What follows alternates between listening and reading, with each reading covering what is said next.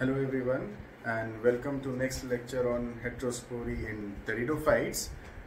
In last lecture we discussed about the heterospory, and after that we discussed about the origin of heterospory, and today we will discuss about the evidences that support about the origin of heterospory, that how heterospory evolved or how it originated in plant and specifically in Pteridophytes. The first one that we will discuss today, that is about the evidences from the fossils that were discovered by various scientists, and that comes under the head that is paleobotanical evidences. Now if you remember, in last lecture we discussed about the geological time scale, about the era and the periods during which the evolution of land plants where it occurred. And today we will discuss about something that for example, if you remember, we discussed about the Paleozoic era, and in that suppose we can study about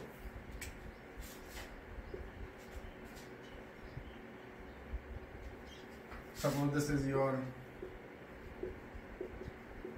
Silurian period, then we have the Devonian, and then we have the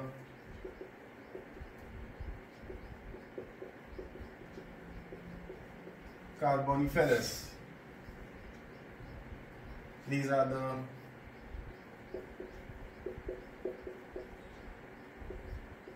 periods.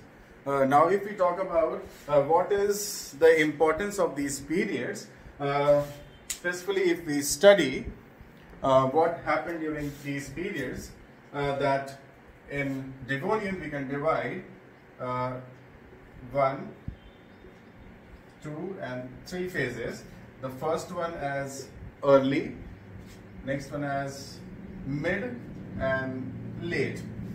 So we can divide this Devonian period in like early Devonian, mid Devonian and late Devonian. If we talk about the early Devonian, what happened during this phase, that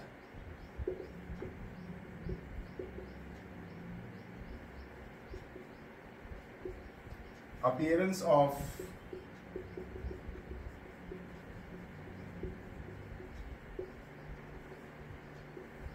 heterospory and increase in spore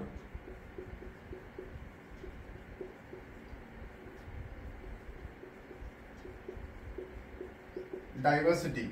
That means what happened during this time in Devonian, in early Devonian, that means when it started, appearance of heterospory, that means it through the fossil record it was noticed that heterospory, it appeared during this time. And what else? The spore diversity, that means different types of forms of spores were discovered. So this happened during early. And when we talk about the mid, we will see that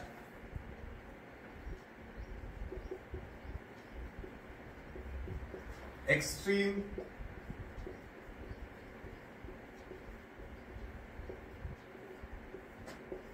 heterospory was observed. That means during mid-Devonian period, what was observed? That is extreme heterospory, it was observed. So this happened during this time, that is the mid-Devonian period. And along with that extreme heterospory, now we see that the spore diversity, the diversity in plants, it also increased to a much extent. So this is one important point that you should note about the mid-Devonian period. So this is what happened. Now what are the evidences that support this origin?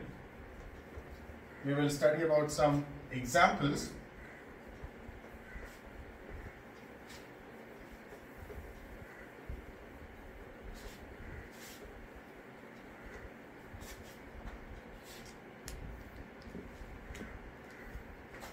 The first one, the evidences, we are discussing about the evidences from the fossils. So we have number of fossil records that provide an idea, or that suggest an idea that how heterospory it evolved.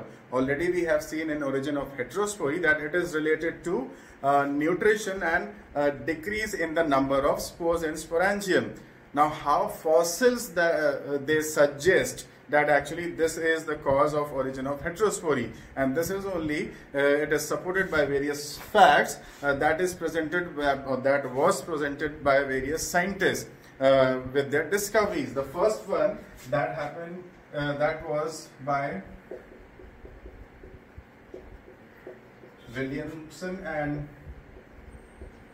Scott in 1894. So this is first piece of evidence that was provided by Williamson and Scott in 1894.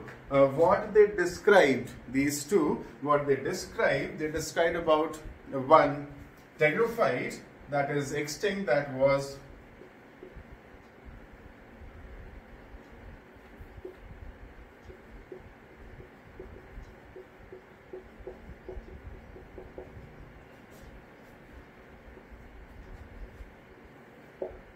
CALAMOSTACHYS. Now this is the extinct genera, and what they found about the fossils, they described two species. One was CALAMOSTACHYS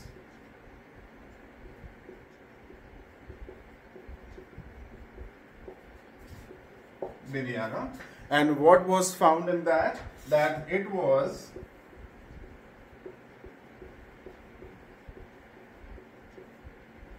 homosporous. Please take a note that it was homosporous.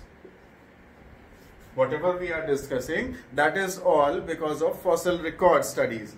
Now, what was observed by these scientists, what they discovered, that in this genera and this species, though it was homosporous, what was observed, that in sporangium, some spores were of unequal size. That means some were smaller and some were larger. Now this was the condition that was observed by these two in this species of CALAMOSTACHYS. What was the other species?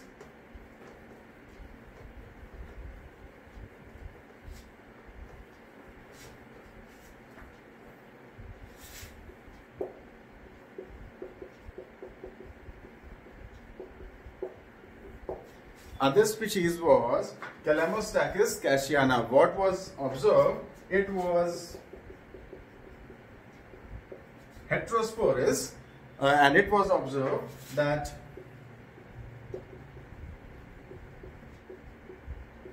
microspores, they were produced inside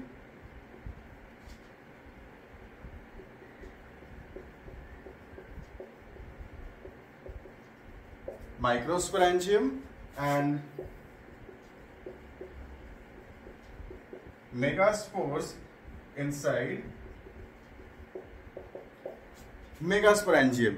That means two different types or kinds of sporangia it was discovered, and what was observed, what important point, that in some or inside megasporangium, what was observed, that suppose this is your megasporangium,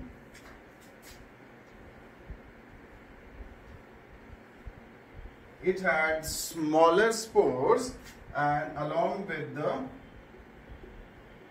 degenerated or aborted, that means spores were small, and along with that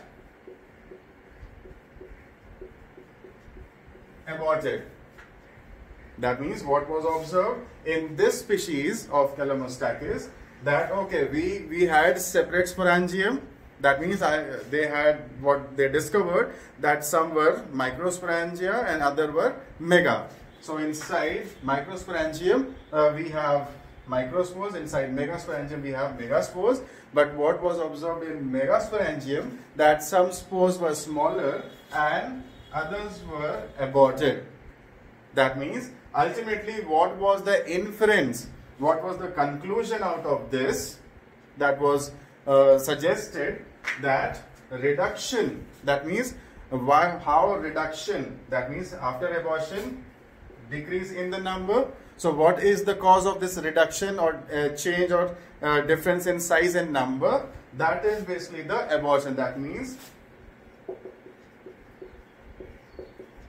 due to abortion of spores, what happened? The size, it became larger and the number, it became less. So this was, that was given by Williamson and Scott. So this is the first piece of evidence. If we talk about the next piece,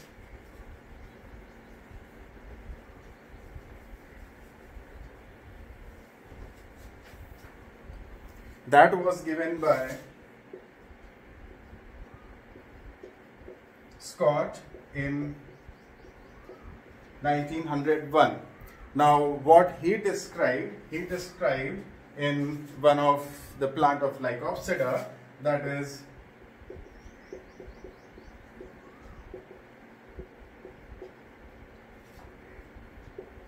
Lepidocarpon, and what he observed that in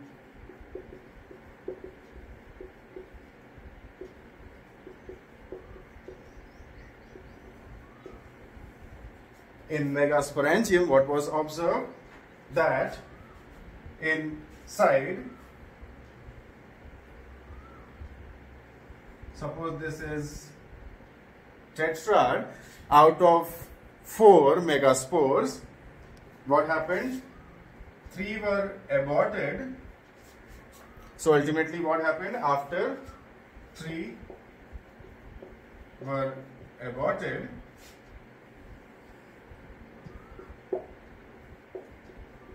only 1 matured. Now this was what observed by Scott in 1901. That is a separate piece of evidence. That means what he observed, that in Lepidocarpon, that is in Lycopsida, what he observed, that in megasporangium, out of 4 megaspores, that is the result of meiosis when we have spore tetrad. So out of those 4, 3 got aborted and only 1 matured and it became the megaspore. So this is the second piece of evidence. Next piece of evidence,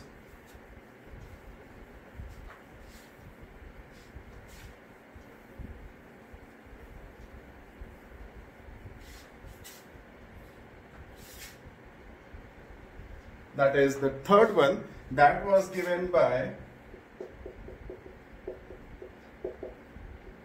Tode in 1906, and he reported in which genre? It was in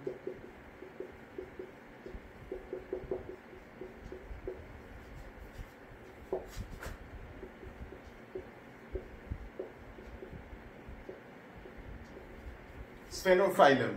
So what he observed in this, in Sphenophyllum, he observed that in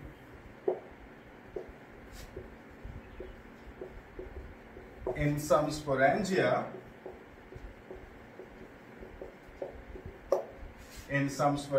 suppose this is your sporangium, what he observed, that suppose these are your spore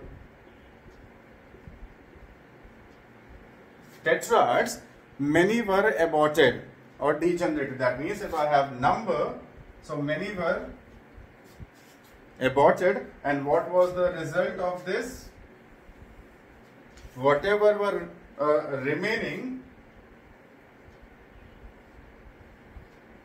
increase in size. That means from this size there was increase in size.